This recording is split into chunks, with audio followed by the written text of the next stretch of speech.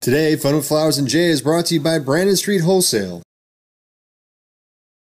and Reliant Ribbons.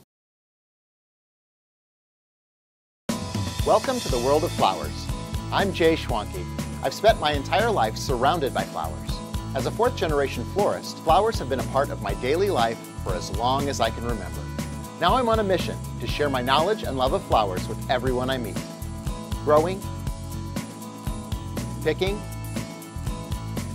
arranging, designing, and sharing. It's all fascinating to me because I love flowers. Anything flowers and everything flowers. Welcome to Fun with Flowers and J.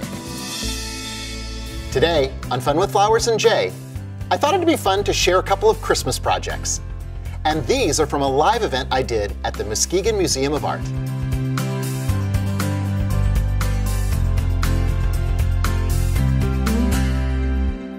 I love a centerpiece like this. My inspiration for this was going to be something that is a little bit different in coloration because I want something that's fragrant and I wanted to do something that could be a little bit more interesting for you. So we're going to add purple flowers to it. I thought this fun arrangement, we'd use some stock blossoms. And again, stock is just such an incredible flower. I love it because it's so fragrant. It smells like cloves. It's part of the Mathifolia family, and it's actually related to brassica or ornamental kale. It's a close relative to that. The other thing about it is these are the male flowers, okay? You'll never see the female stalk because the female stalk has little tiny single florets and it's a spindly little flower, but it's in charge of producing seeds. And so it stays in the field. And then the guys all get cut and they all get made into arrangements, okay? So you know, yeah, all the work is being done in the field by the female flowers, okay? Guys, of course, yeah, see, of course they are. Perfect. We're gonna add some spray aster, okay? This beautiful centerpiece is gonna last for the entire holiday. The flowers may expire, and when the flowers expire, you can simply pull them out and add some new ones. So, and if you wanted to change up color, you like purple right now, but maybe you want to do, you know, red later on, or add a little bit of burgundy, you can do that later on. You can do whatever you want. When they first started making limonium, and first started hybridizing it as a cut flower, one of the things about limonium was it didn't smell very pretty, okay? And so what they did was they genetically went in and enhanced through the hybridization process and hybridized it with hyacinth blossoms so that it would have a nice fragrance rather than a not so nice fragrance, okay? But what I do is I actually just take a stick and I just push it down into the foam.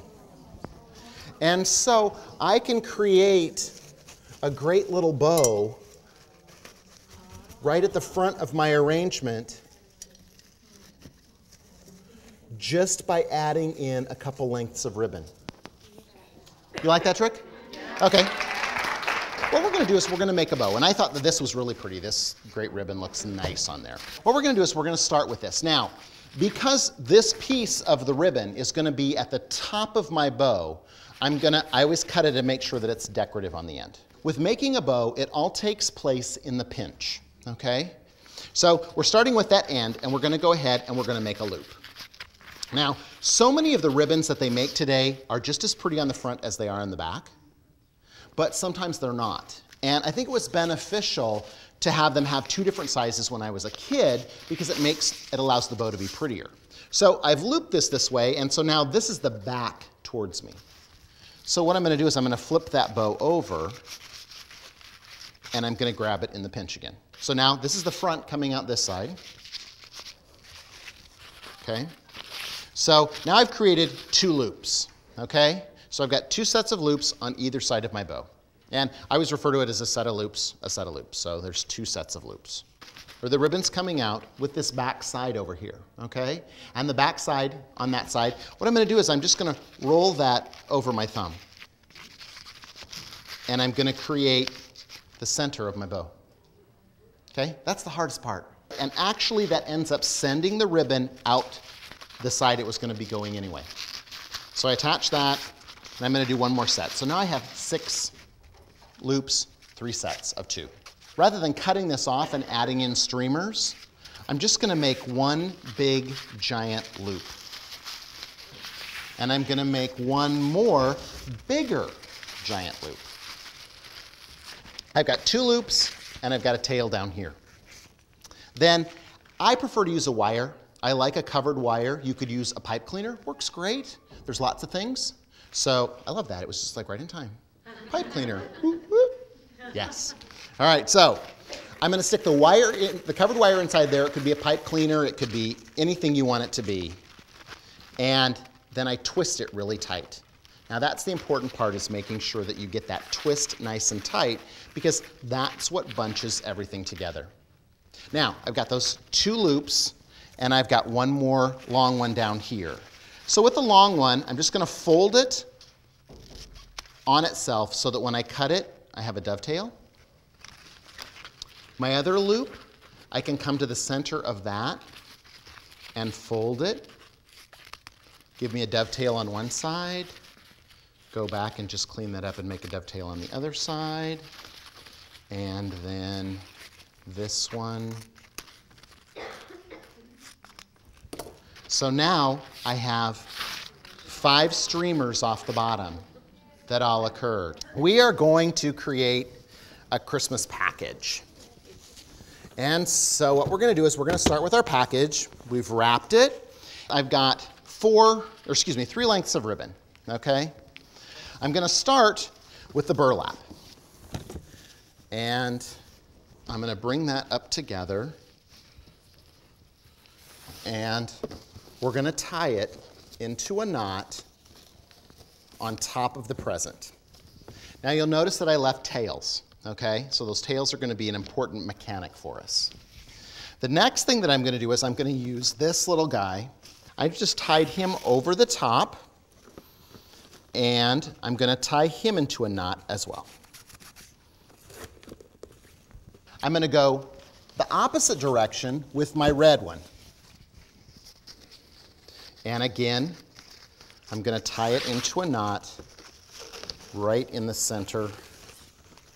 Now, if I wanted to keep all those knots together, I could easily do that by just taking the little green one and tying it to the other knot, and then everybody's together in one spot. I love this ribbon. Beautiful. So what I'm going to do with that is I'm just going to cut off a length of it, and I'm just rolling the edge under. And then what I'm going to do is I'm going to lay it into the center of this and tie it into a knot. Because then I can just use these pieces like that. And it's not going to be like a big heavy bow in the center of everything. I showed you how to make a bow earlier, okay?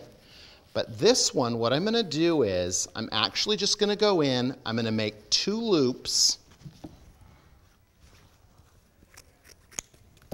and then I'm going to place that in the center and tie it into place instead of wiring it, okay, in the spot that I pinched it together. I'll grab that plaid, and so just on one of those little lines, I'm just going to cut on one of those lines. And I'm going to lay that in there. Now what I'm going to do is I'm going to go back in and I'm going to find that green, those 2 green tails from before, and I'm just going to tie this over the top with those green tails. So what you're going to start to see happen is that the bow's starting to form in there because I'm using different types of ribbon. How pretty is a little poinsettia that's made of burlap? I'm going to cut that off.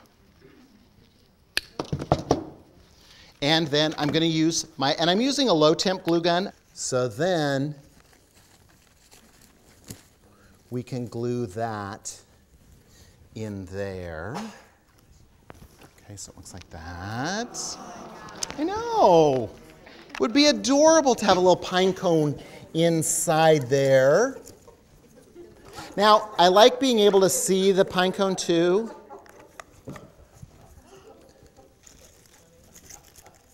And it's a great accent there.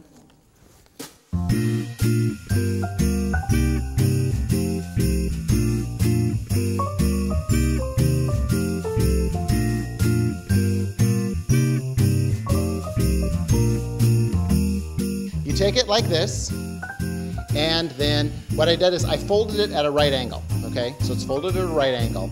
And then this is gonna be the tail that I hold onto, okay?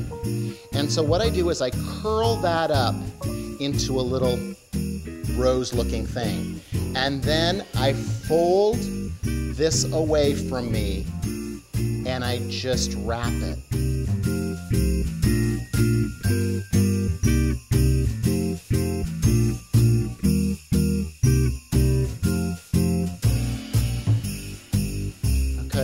And then I just gather it up together, and then I use one of my wires again. So with that wire, I just wrap it here.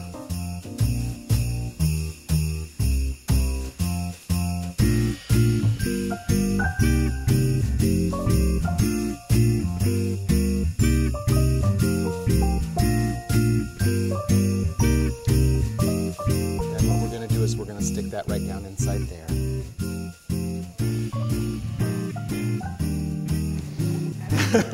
But yeah, pretty. Those are some fun ideas for you to deck the halls this holiday season.